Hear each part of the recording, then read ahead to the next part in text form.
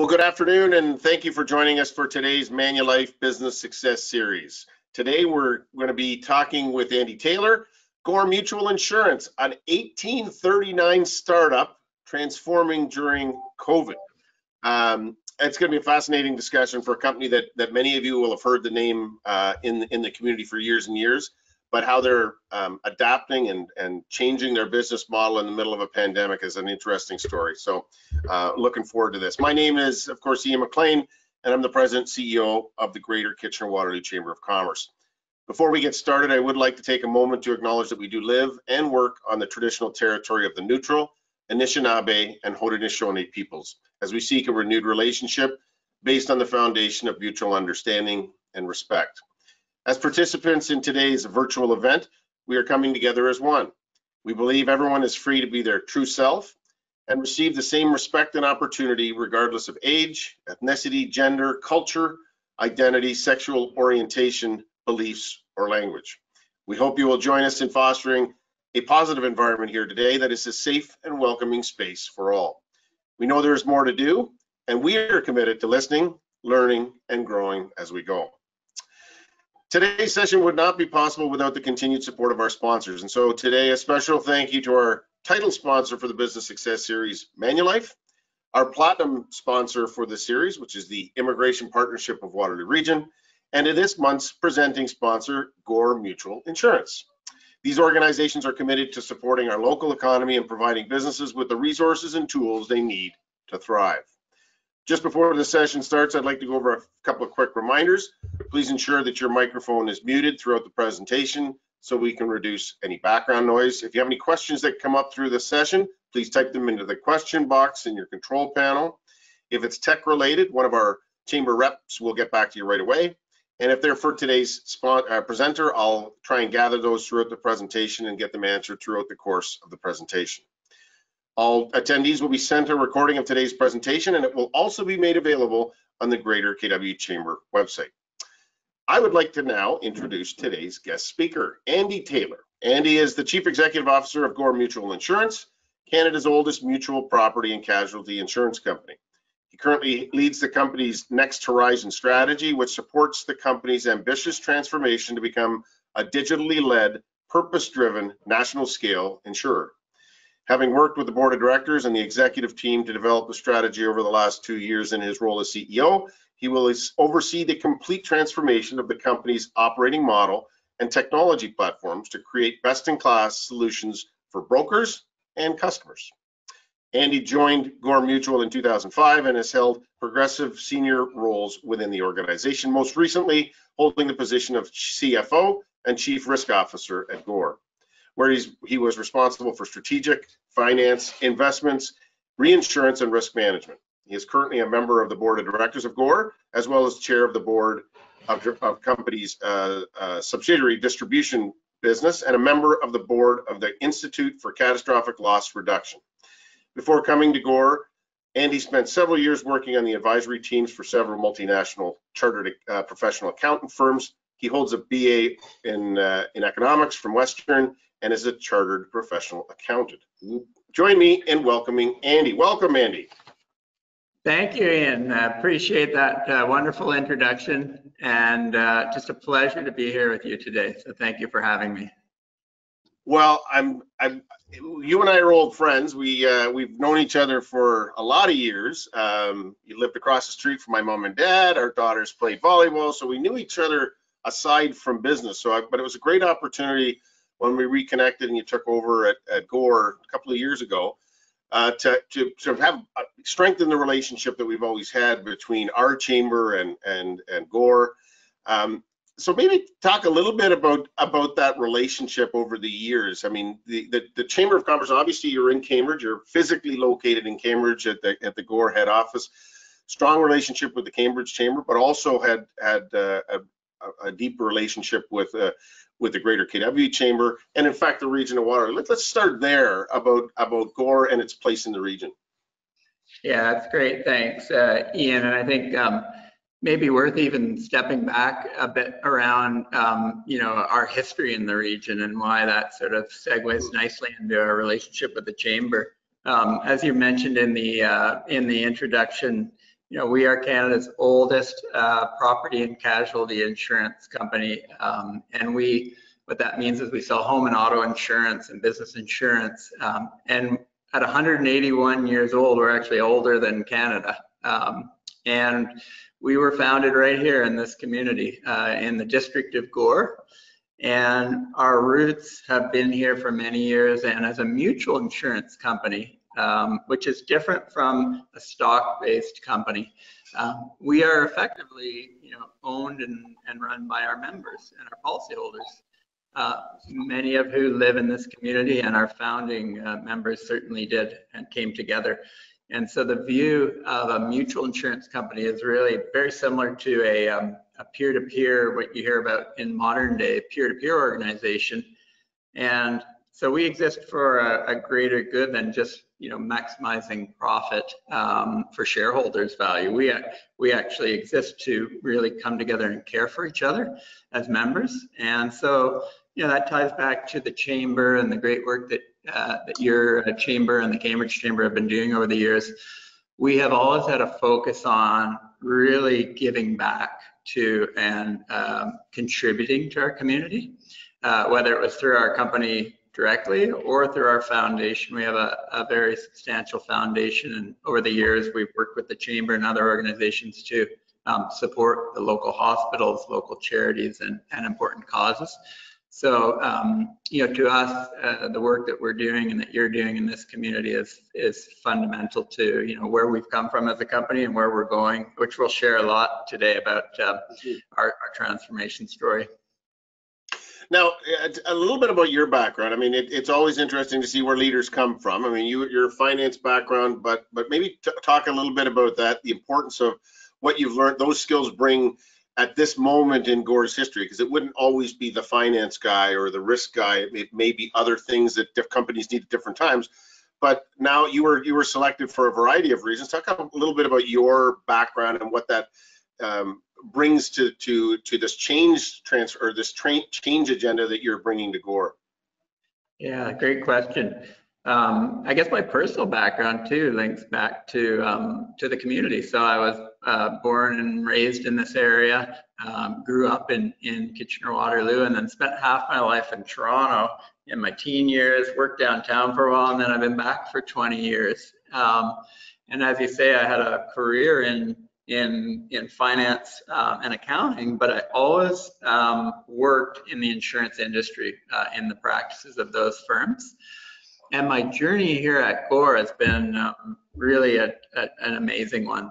So one of the reasons I love living in this community is the balance that you get from career opportunities that combined with quality of life. And so we've raised a family here in the community, as you know, but I've also had the benefit of career growth over those years and tremendous opportunity. And so, as you noted, over the last 8 years, I was the chief financial officer. I've been with the company for 16 years. So I've seen our organization grow from what we call a small regional insurance company, so 150 million in premiums. And if you think of our industry, company size might range from 100 million to as big as 12 billion. And today we're a $500 million organization, over $1 billion in assets in the time that I've been here. And so I think the skills I bring into this new role, which for me is, after 16 years, like an entirely new, job and company, and we'll talk some more about that, is that history of, where we've been as a company, the financial acumen to help us. We're making significant investments in the business. Just to give you a perspective, over the course of the next 2 years, we're putting the same level of investment in our transformation that we normally would have done over a decade. So there's a financial management piece to it that's sort of natural from my background. But also, I think, the experience I've had over the years, I was very fortunate in the last 2 years to work directly with the board and actually one of my direct colleagues to shape our next horizon strategy. And so I think I bring a forward-looking view to You know, we've been around for 181 years and we've been very successful, but the lens that we're looking at is, you know, what do we need to do to reinvent our organization and make sure we're around for another 181 years? So even though sometimes finance and accounting types can be seen as relatively conservative, you know, I guess I've got a nice balance of that with a forward-looking lens on what's important for our strategy going forward. And I'll share a bit about that in a minute. Yeah.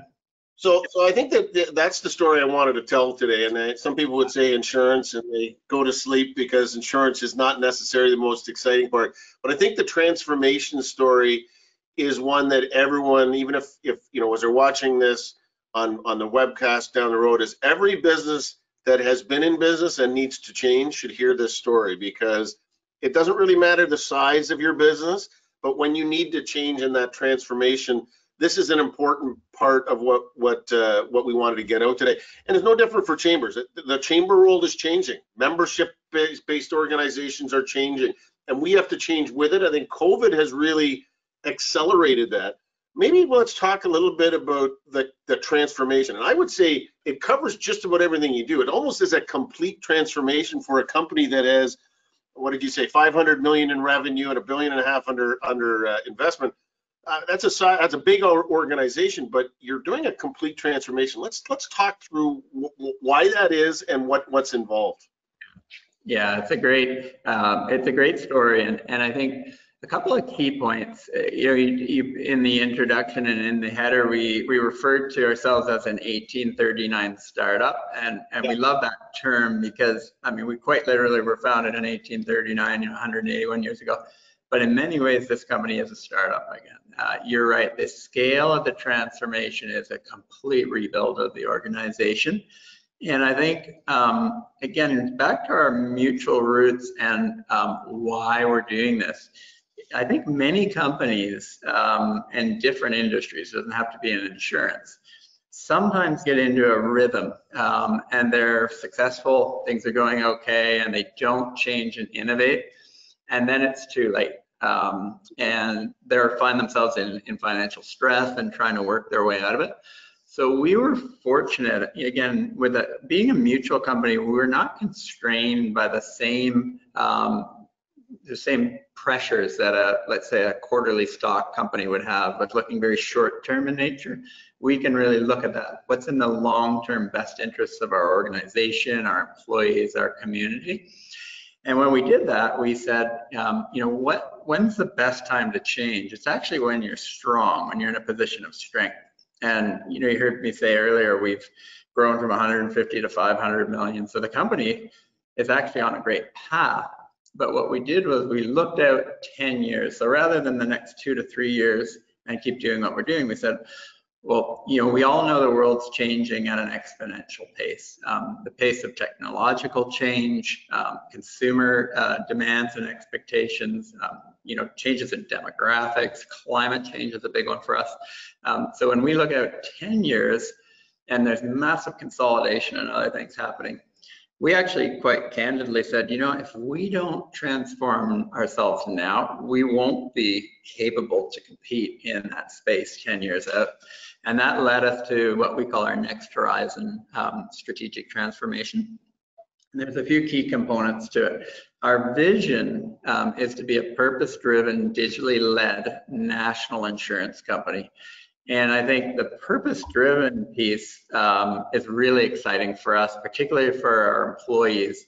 Again, back to our roots as a mutual insurance company, we exist for a greater good than just creating shareholder value. So we can really come to work every day and have an impact in the world. And so the profits that we make as a mutual company are reinvested in our business, and they're reinvested and redistributed into the community for a greater good. So what we recognized is people don't understand today what a mutual insurance company is. So there's a role for us to modernize that value proposition, and we're calling that our path to purpose. The second piece of it, what we refer to as digitally led, is the transformation of our operating model. And again, this is going from very traditional business workflows and an operating model to redesigning all of our internal operating business workflows, working with best-in-class partners like McKinsey, for example, who are looking out around the world and saying, this is the best in class specialization and standardization that we can bring to your business. So all of our workflows being changed and renovated, for lack of a better word. At the same time, over 2 years, we're replacing all of our technology. And we'll be the first company in our industry to be completely on the cloud with our core policy and management systems. So really trying to lead on the technology front. And then the third piece of the transformation, which is the one I'm the most excited about, is our talent. And this again gets back to our opening comments around our community. And we are investing more in talent than we've ever done before in the history of this organization. Just to give you a sense of that scale, we have a new executive team, a new leadership team. We have onboarded over 100 new people into this organization just in the last 12 months alone, and we are onboarding another 100 in the next year. So 200 people new to our organization, excited to be a part of our journey, helping us with this transformation.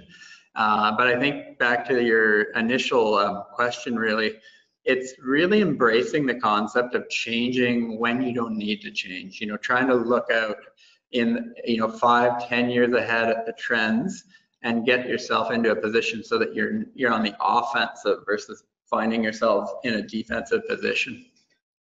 So there's a couple of things in there, maybe to kind of go over. The purpose-driven, insurance is a global industry. There are big players. You talk about the growth that Gore has had, and so finding that, what I still would say is a niche in the Canadian market and being what it is, which I think leads itself to, the importance of why mutual and why still staying in this community, because it does lead to the talent, because we're close to talent, close to Toronto. But technology is another one that will drive where you get your talent from, because it's not geographic based anymore. COVID has proven that from us, or to us. But that technology change is back in the day. I think you still have to have your little pink slip for car insurance. They're can't even do that electronically. There are some things that are just so antiquated, mostly government related, government regulation as opposed to the industry. But are those the types of things you're trying to get as better experience for the end user, better experience for the broker network that sells your product, better experience for answering questions, better customer service? Because purpose-driven, getting more talent, being purpose-driven here and technology-driven, it sounds like those things are all, you can't have one without the other. They're sort of all together. Yeah, some great comments in there, Ian, and absolutely in line with our thinking. I think the purpose-driven piece has to be combined with a high-performing business model. So if you're a customer, coming to us, what we hope in the end state when we're finished our transformation is we recognize, as you say, that insurance isn't maybe the most exciting topic for people. But we all need insurance. It plays a critical role in society and in our economy. And so, as a purpose-driven organization, we hope that when people select Gore, they feel that there's actually some good, like we're trying to do some good in the world. Our purpose statement is to provide insurance that does good. And there's 3 pillars under that: be good, do good, and spread good. And for example, be good is how we treat our internal employees, leading in wellness initiatives, diversity and inclusion. Spread good is, how we make an impact in our community. And the do good is really around what we're doing for our policyholders and our customers. And I think you raised a great point there. Our industry, I would say, is like a decade behind some of the other financial institutions like banking. So you do your banking, on your phone probably every day. Insurance is lagging, but catching up in a hurry. So there's been a significant investment globally in what they call InsurTech, the modernization of the insurance platforms. And we've done a lot of work, as you say, on customer and broker experience. So today we sell all of our products, and we will continue for many, many years to support our independent brokers that sell our products. But if you had that experience today, it wouldn't be very modern relative to some of your other experiences. The technology that we now have as an industry, so moving to platforms like the one that we're putting in place, gives us the ability to have direct connectivity with the brokers and create a better outcome for our customers. So just to give you, just like an example, some of the workflows that we have in place, in our previous operating model would be quite literally days of turnaround time. And we're moving to automated straight through processing, digital, complete digital connectivity to our brokers. We're also working with outside firms on experience, like you just referred to. So what is the actual experience when you have a claim, from the customer's standpoint?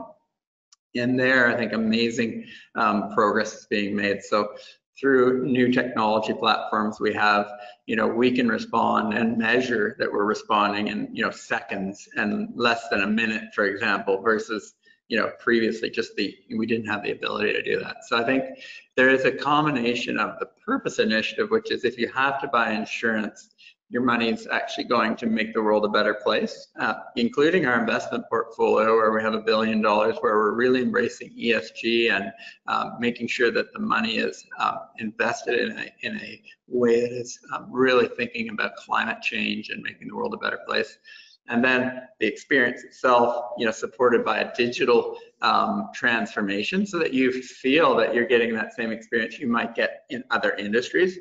When I think you're right with your comments, I think historically the industry overall has lagged in terms of our ability to provide that for our customers. So it's an exciting time for our company, for our industry, for our employees. The type of employment opportunities that creates is fantastic. So you talked a little bit about this, your growth in your numbers at the highest level, but I think that the reality it comes into focus is you're expanding into the GTA, so you're going to have more of a Toronto focus. You've got connections in Western Canada, so you're becoming more of a big national player, if you will, with different footprints in different places. And I think one of the things, and we'll come to COVID in just a minute, but I wanted to sort of ask about, as a regional insurer, and you want to be a national, and you are growing, and you've demonstrated that. What's the importance of the GTA and the other places to that growth? I mean, is it just Toronto's the financial marketplace or center of the universe in Canada? You just have to be there if you're going to be part of growth. Is that why Toronto is an important part? Yeah, great question. There's a few pieces to that that are really critical for us. I think you mentioned, we are a regional insurer, and our roots are here in this community. And so one of the core principles that we've embraced is we do want to go from being a mid-size regional insurer, 500 million, to our goal is actually to be a 2 billion plus national insurer, so 4 times the scale we are today. In order to do that, we absolutely need to have a presence in the GTA, both from a talent perspective, but also from a market perspective. So we historically have had a lot of our business outside of the GTA. But if you think of just growth in population, the economy, there's so much expansion right here in Ontario, or right down the road from us. And I think we'll talk about the corridor and the importance of that as well. So the GTA is key. It's, I don't believe we could be a meaningful national player and not be in the GTA. But what we talk about is that doesn't come at the expense of being here in this region. We're actually doing both. So we see and if you've ever been here, we have a spectacular campus here in Cambridge. It's been here for many, many years. We're very fortunate. It's a beautiful property. So we are investing significantly in this property. I'm actually in the building here today to modernize the physical space here, and this will be the location of an entirely new operating model that we're launching, what we call our National Contact Center. So Cambridge will remain our head office. This is where I come to work every day, and a lot of our executive team. It will be the core of most of our personal insurance business and our National Contact Center. The offices that we have in Vancouver and the GTA will be more commercial lines focused as well because of the nature of the business in those markets. And we'll also use those to attract different type of talent that may live in those regions. We're also, we'll talk a little bit about the hybrid model that's coming out of this. But I think the key point there is we're excited about, national expansion, but retaining our core roots in this community and actually investing significantly in this community still. So let's go to that hybrid model. And I guess the context I want to put this in, which is you may have been planning for this, right? Which it sounds like this is not something you woke up overnight. You've been working with the board. You've been looking for what your new plan is and planning 10 years out. So you've been planning on it. COVID will have said, thanks for your plans. You better get going on it right now because it's here right now. Like all of us, how would we possibly work with everyone working at home? Well, we all figured out a way to do it because you didn't have an option, or many did. I would say insurance, finance, white collar, not for you can work at home.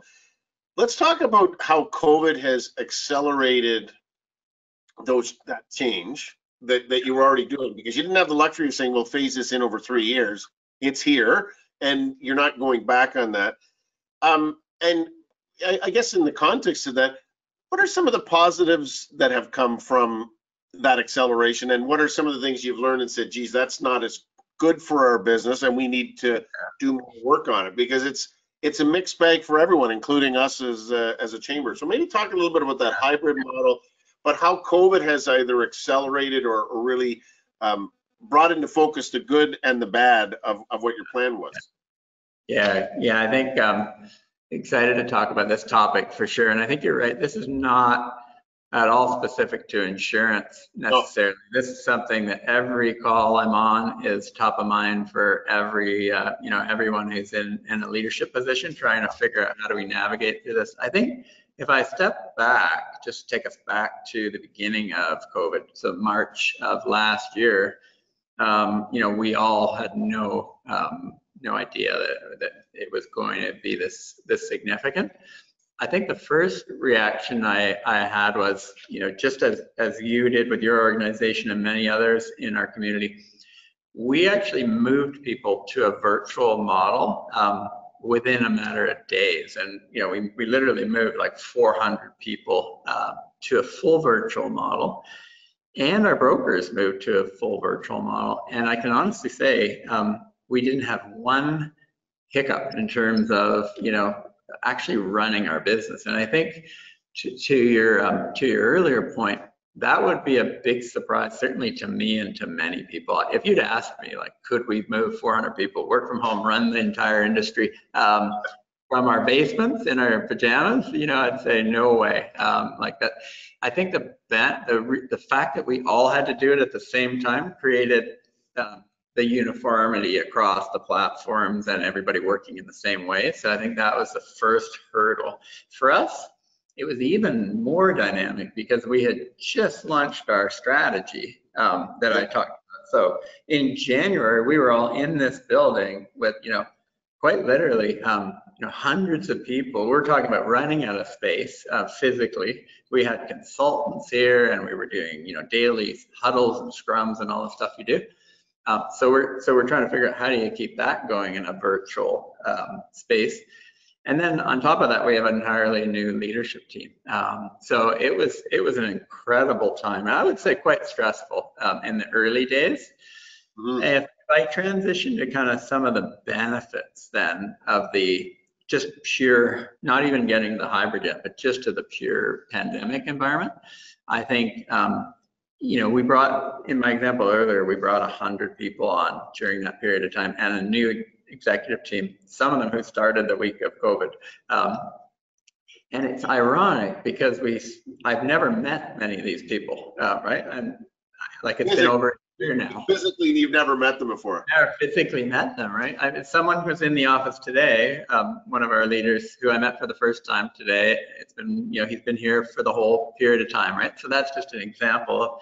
But I know him so well because I actually spend almost every single day virtually online. So the one benefit I think for us, which is interesting, was I actually feel like I know our employees better, and I've spent more time with more employees because of the ability to do that virtually. If we were in a traditional office environment, people tend to have habits and processes and meetings. So that was one I think that was interesting. The other one I think is we had the benefit of focus. So with a strategy as big as what we were working on, there was no debate about what the priorities are and what we should be working on. Everybody knew exactly what the key initiatives were. And I do think during a crisis, sometimes you can have a little bit of chaos, and we were fortunate we didn't have that. We also made the decision really early on. Again, I think this goes back to our mutual roots and taking that long-term view on the business model to not stop anything, but actually increase the investment in our transformation. So many times companies will run into a crisis like this and they'll start cutting a headcount or cutting expenses or retrenching. We actually went out right away and said no one will lose their jobs. Employee wellness is our primary focus, making sure that we take care of our people. And actually, we're going to accelerate our investment and try to innovate our way out of this crisis with faster digital technology investments and other things, as you say, that came so quickly that we wouldn't normally have come. I think the other impressive piece for me is our broker distribution model, which even though I'd stand by my earlier comments that we're all still a decade behind other industries, very effective in the way that they transition to this model as well and serve clients. So overall, I think the actual experience was quite good from a business perspective, which kind of leads to the hybrid model, which has been really interesting because I think one of the questions that we're struggling with, and I think you are and all of our listeners maybe, people are saying, well, you've proven that it works virtually, so why would I have to ever come back to the office again, right? So this is something we're all struggling with. But we do see some negatives in this environment that we're trying to address through the hybrid model. And some of the negatives, I think, again, not specific to our organization, you would feel them, and so would all of our listeners. How do you build a culture when you've never met any of your peers, right? There's something that naturally happens when you're together that's informal. Conversations about your family, your friends, your weekend. You don't set up a Zoom call to ask about how the weekend went, right? So that's one that we're worried about. And then I think the other piece is we found that people have worked harder and longer hours virtually, and then combining that with the pressures of young families, homeschooling. This has been very stressful for most of our staff, I would say many of our staff. So, you hear a lot in the news about, well, the office is dead and this is all so great. We're all working from home.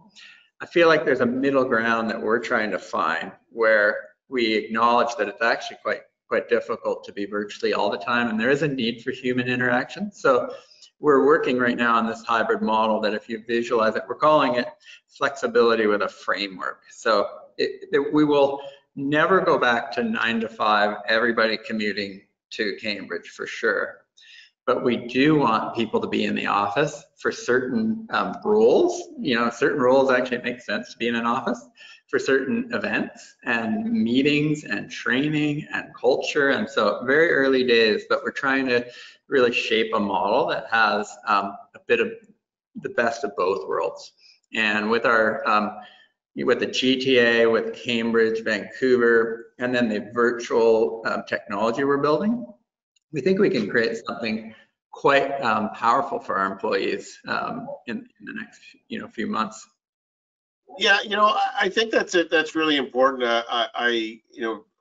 With just about anyone who is able. Now, obviously, there's lots of your clients and our members who are really hurting because if you rely on retail restaurants where people have to come to your place of business, it's a different kettle of fish. Although, you know, online and marketplace and curbside, et cetera, it will be part of what they do moving forward. But it's not in the same way that we can almost pivot entirely in the environment that you have, where you can do most of it. So, but I would say, I think that's very, I like the, what would you say, flexibility with a framework, because I can't envision where we would ever go back to 9 to 5 and have everyone into the chamber office every day. In fact, I won't do it. I know I'm more productive when I need to do my admin stuff. I can sit at my desk and do this. But I think you do miss something. There's something that gets lost in transmission looking at my screen, because I know you, and it's not the same as doing it on the computer. So I think there is something to that. But it leads to, you know, the question I have, if you accept that there's going to be offices somewhere, and Cambridge, you've said, is your home base, you know, your history and your roots are here. Maybe talk about some of the other reasons. I mean, we're very fortunate as a community to have U of W and Laurier and Conestoga. You have business students, you've got technical students, you've got, you know, engineers, computers. I mean, take your pick. All the things, if you're moving towards it, you can get the talent here in Waterloo region.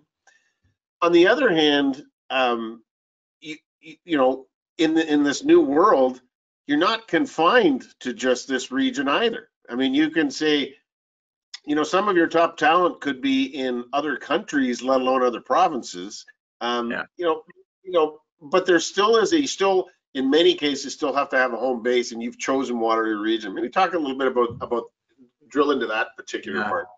Yeah, great comments. I think you're right. Like if I go back, because I've been here for, as I said, over 15 years. We, as a regional player, struggled to attract and sort of find the talent we needed across our whole organization, because in, you know, 15 years ago, and what we were looking for, you know, it was difficult because not everyone wanted to live. I fortunately love this community and live here, and I have a great opportunity, but that wasn't the case right across the board. Yeah. So some of our employees were commuting from out of town. Some of them lived here.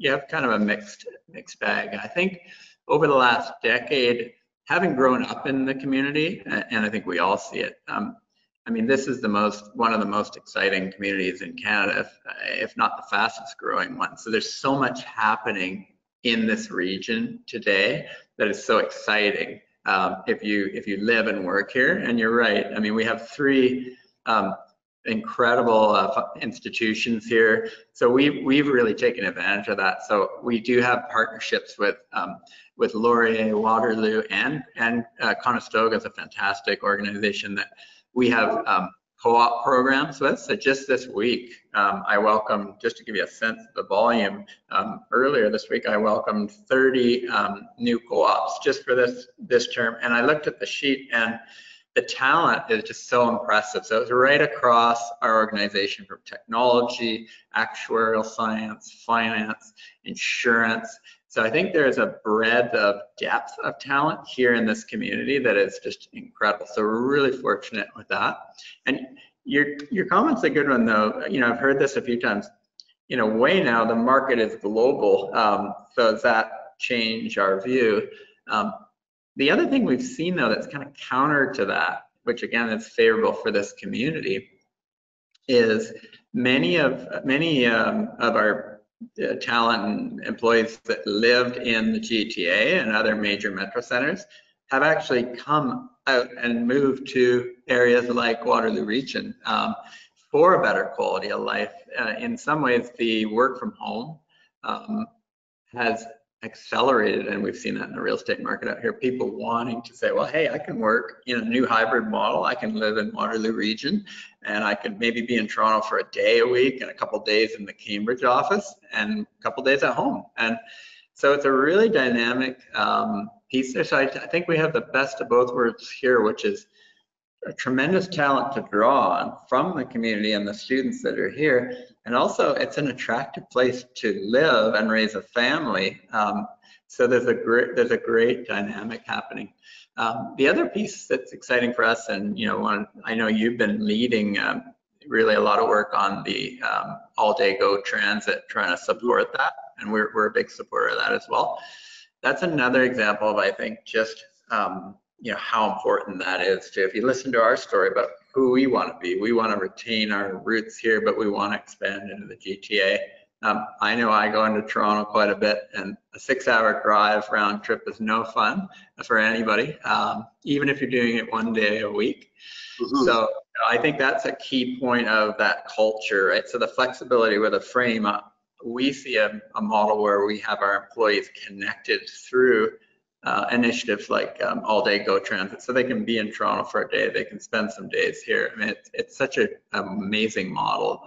We're excited to see how that evolves. Yeah, that was a great announcement in the provincial budget, and last week Minister Mulroney effectively putting some meat on the bones of almost $1 billion investment to make sure that Waterloo Region, Guelph, Cambridge, Waterloo, Brampton, Milton is connected to the GTA, so you can get end-to-end without in not 75 to 90 minutes, which you couldn't do that in a car even if you tried, but frequent, so you could make that trek in and out in a convenient basis.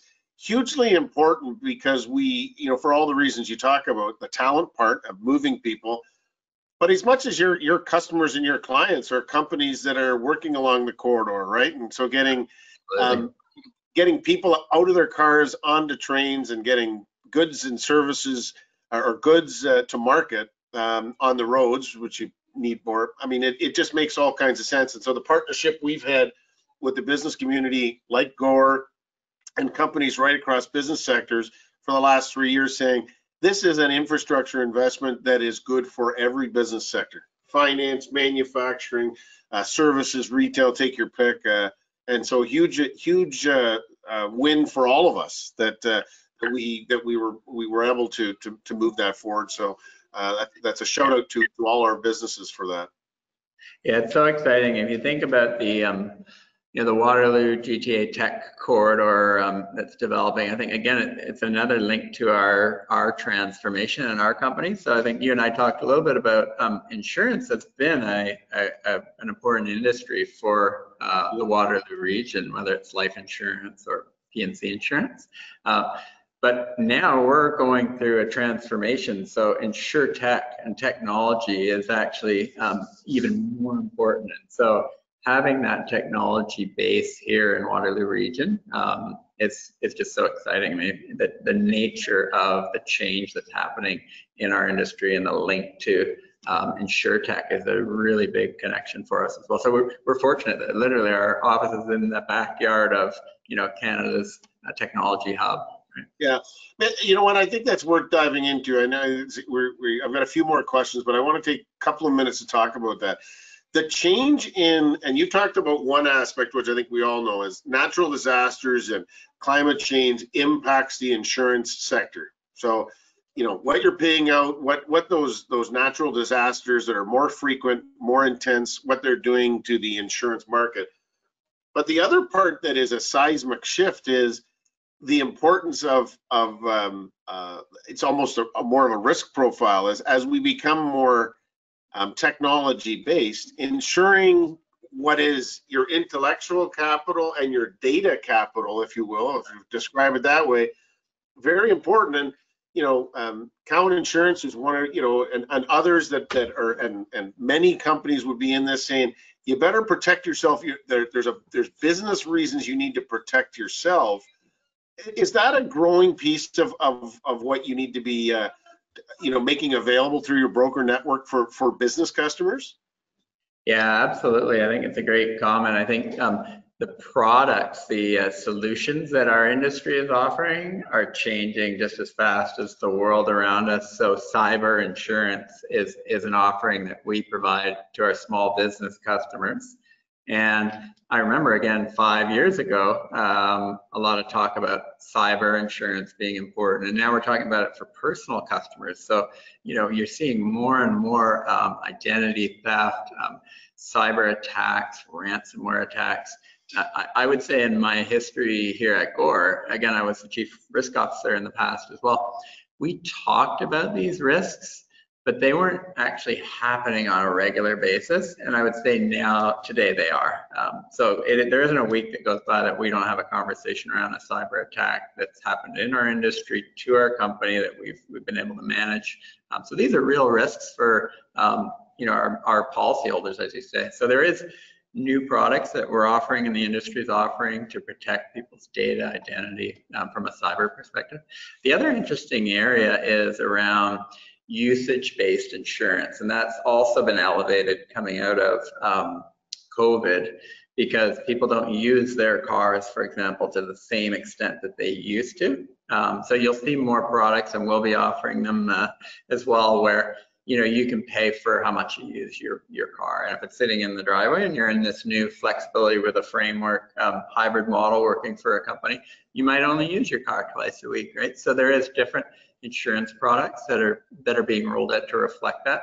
And same thing on the homeowner side, right? Like homes have now become a home office. So what does that mean from us protecting people's cyber? So you're absolutely right. There's a lot of innovation happening in the space of insurance solutions for customers. And the one thing we do find, and our brokers will be a big part, people don't always just have the knowledge, right? It's something that you have to have, has to happen to you before you worry about it. So we've got to do a better job of sharing that information, making them affordable to people, and making sure that they feel they're being protected. And I think that's such an important part. And it's part of the reason that chambers exist. I mean, as you and I talked about before, 75% of our members would have 10 or 15 employees or less. Like that's what business is. It's primarily small, very small, medium-sized businesses, and they won't have that expertise, which is why we try and let them know about things they should be worrying about and ways to protect themselves, whether it's insurance or otherwise. So that is an increasingly important one that we do. It's why we partner with folks like Gore and others about saying, how do you manage your risk and protect yourself in a cost-effective way as a small business? This is fascinating. I'm enjoying this, but I want to make sure I get through my questions, and then I'm sure I'll have a few more at the end. But I want to talk about the foundation. So you got the investments, and I want to say investments, the support you give to the community, and your foundation has made investments in healthcare and education and not-for-profits. I want to talk about, because I think that you talk about purpose-driven, you talk about the things that you're going to do. Talk about what you have done and the investments that have been made, because I think sometimes as A, Canadians, and B, insurance, you don't do a particularly good job of patting yourself on the back. But I think it's important for people to understand there is a Gore Foundation. It's investing in the community, and I think the expectation is you'll continue to be investing in this region where it's going to be your home moving forward, or continue to be your home as you move forward. Yeah, thanks, Ian. I love this topic, and I think the past we've done amazing things with the foundation. A real focus on supporting, in a major way, the local healthcare, both all of the hospitals, for example, doing meaningful contributions to the hospitals. But what I found also interesting, and I think you see this every day, you mentioned our members are small business. There are, quite literally, hundreds, if not thousands, of small organizations that need support every year. And it could even be as little as $1,000 to $5,000. And we have been there in the community with hundreds and hundreds of these organizations that we support every year through a range of contributions, both the big major programs like the hospitals and the small organizations that are kind of the fabric of our community. And we've been really proud of that. Specifically, this year, during the pandemic, we embraced the term of leading with purpose again. So we said to ourselves, when we look back on this crisis, in years to come, we will be measured as to how did we behave as a corporate entity, and how do we treat our employees, our policyholders. And so we last year had a historic donation, a $2 million Canada Helps matching donation came out of the foundation, directed right at the frontline responders and healthcare to really try to be there to help. And that was a matching donation. So the total was over 4 million. And again, for a company of our size and a foundation of our size, that was one of the largest ones in Canada. So we're really proud of that. Going forward, where I see this going, which is going to be really exciting, is allowing our members to shape the impact that we have and our policyholders. So if you think as a purpose-driven organization, we will have a number of initiatives where we will have campaigns, social impact campaigns. You know, what problems are we trying to solve in the community? But also allowing our members to particularly vote or have an influence on where those funds are redistributed. And I think we haven't done enough of that in the past, linking the work that the foundation and the company is doing back to you as a customer, of course. So again, it goes back to that purpose-driven. If you buy a policy from us, you're going to get, you know, insurance coverage. It's going to be competitive pricing, but you know that the funds are being invested in responsible ways in the investments, and also you can help shape what impact we would have in our communities that we live in, which is really exciting. In early days for us there, we have a lot more work to do on that, but we think that's going to be quite powerful for our customers and employees, and bring a lot of pride to our organization. Okay, I want to ask. I know, and I maybe speak to this. While you're located in Cambridge, you've supported hospitals, all three of the hospitals, from time to time as they've had their capital campaigns, the United Way across the Waterloo region, local charities, business organizations. I mean, I think maybe just to put a exclamation point, you know, Waterloo region as a whole, it's not Cambridge. You are supporting healthcare in the region, education in the region, not-for-profits in the region, and I think that's you've expressed that. But that's your this home base is this entire region and what it has to offer. Absolutely, and even more broadly, like it's not just a Cambridge-centric focus. It really is the communities that our employees live in, you know, which is quite broad. But absolutely, the entire region of Waterloo, which is core to us. And we're in Vancouver and we're in the GTA. We'll be supporting those communities as well. But it's certainly, you know, the impact we can have is quite meaningful, and wanting to make sure that we're sharing that and spreading that in the communities that we do business is really important to us. Okay, a couple of questions that have come in through the chat. You can feel free to punt on these because these are fresh to all of us. I don't pretend to understand what this one is.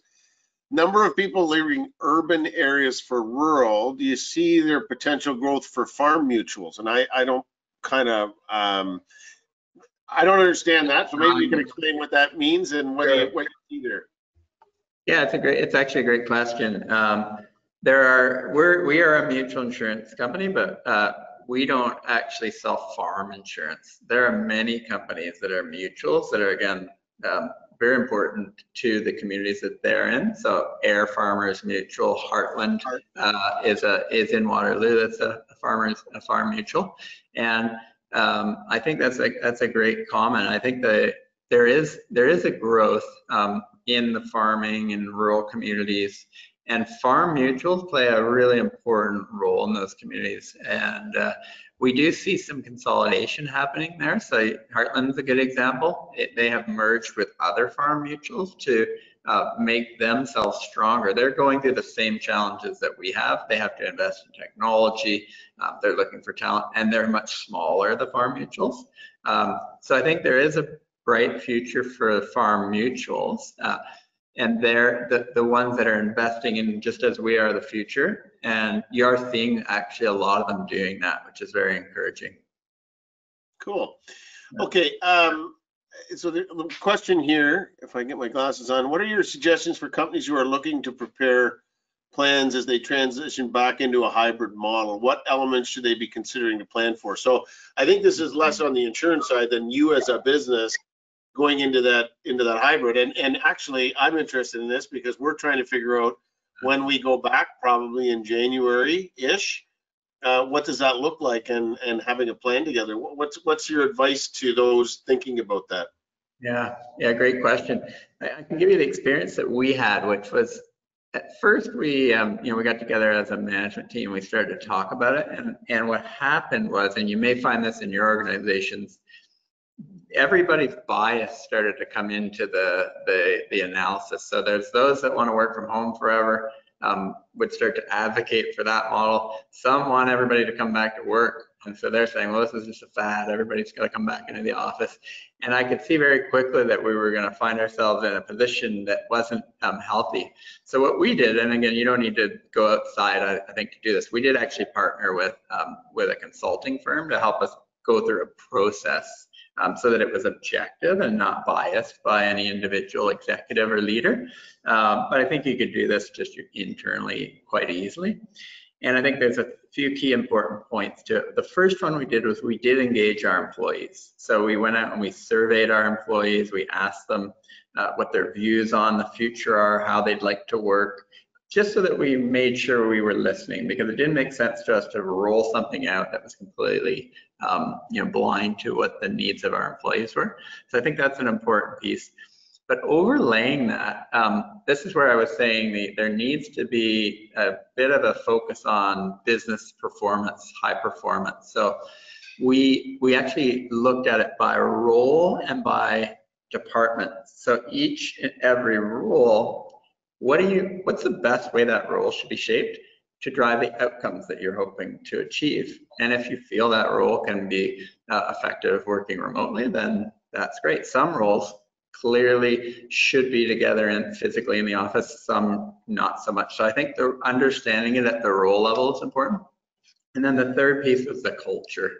So what culture are you trying to create? And again, I don't think there's a right or wrong answer, because it's unique to your industry, your company, who you are. There are some companies who are saying the office is really important to our culture. So we want an office culture. We want people to come in on a regular basis. Nothing wrong with that for their organization. Others are saying, we think we can do this completely virtually. I know many of my peers and others outside our industry too. And then that we're somewhere in the middle, where we feel there's flexibility, but we would like a framework. We would like to have touch points where we can be together. So I think those three pieces, engaging your employees, thinking about the outcomes. So it's a performance mindset. You're not letting the biases drive the model, but how do you actually design a high performance model? And then also thinking about your culture and what are you trying to create as an organization. And I think those three served us quite well. That's good advice, and because we're going through the same thing. So I hope my team's watching this today. We're taking notes, and we'll use those as some of our guidelines. Okay, we've got a couple of minutes left, and then we got to wrap up. I wanted to end with, not that it's necessarily important to everybody, but your brand refresh, I think, says a lot about everything you've talked about. You always try and have in your tagline or how you're going to market yourself. Maybe talk about what your new branding is going to be, because I think what it really does is it talks about everything you've talked about over the last hour.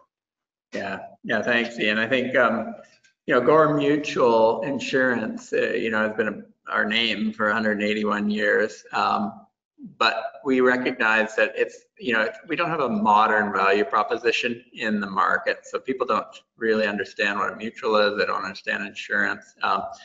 And so our purpose direction, which is to provide insurance that does good. So the future brand refresh, we'll still have the name Gore Mutual, and it'll be a modern look and feel with the tagline of insurance that does good. And then within that, the three pillars that I talked about: do good, be good, and spread good. And I think it allows us the opportunity to have a conversation around what we're referring to as the modernization of the mutual model, and what is different? Like, why would you buy insurance from a mutual versus a company that's a public company?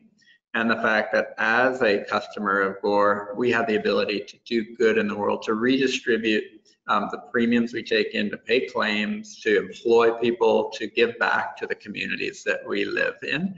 And we think that's a powerful story. We're early days on developing that, but our new brand will really reflect that concept of good and the differentiation of the mutual model.